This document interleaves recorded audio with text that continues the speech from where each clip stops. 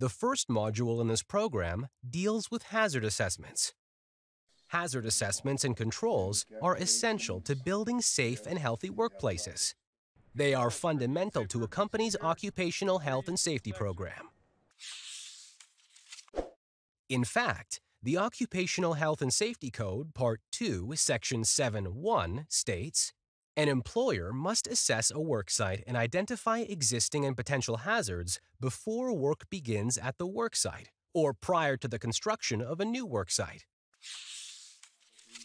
The goal is to identify hazards so they can be eliminated or controlled to prevent injury.